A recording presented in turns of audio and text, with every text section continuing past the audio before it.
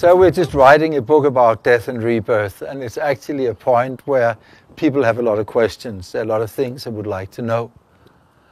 And, well, what can we say about it? First we must say that it's actually an illusion. That which is looking through our eyes and listening through our ears right now is conscious space. It has no size, weight, color, smell or form. It wasn't born, made or created. It won't die, disappear and fall away again. It's absolute and we can absolutely trust it.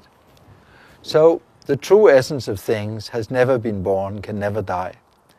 On the other hand, that which we experience, the flow of experiences, of impressions moving through that space, of course appear, change and disappear again. And right now we are receiving the world through all our senses. We are hearing, feeling, smelling and so on.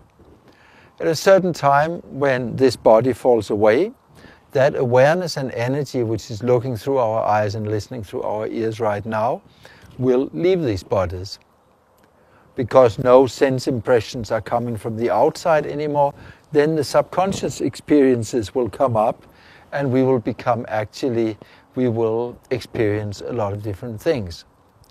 At a certain time, and we say within 7 weeks, not longer than that, then the strongest tendency in the mind has come up, whether it's based on pride, on jealousy, on attachment, on confusion, or on greed, or on anger. Whichever of these mental images is the strongest, then we will experience a world which corresponds to this. The way that on the good day we meet all the nice people, on the day where we are angry we meet all the useless ones. In exactly the same way, when we die, these different things will come up inside us.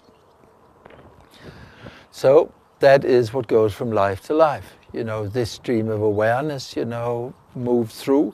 And actually it's an illusion. No real me can be found, and no real you can be found either.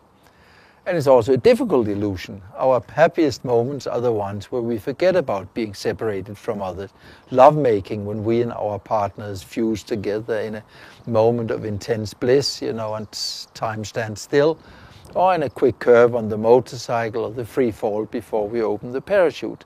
These are the situations where we really live. And the reason we really live is that all the feelings of separation between me, you, and whatever is being aware of me and you have been dissolved, are not there. So Buddhism is a way to bring this about scientifically. And it is possible to live in a state of unbroken bliss. I promise you that, both when you live, when we die, and when we are reborn again.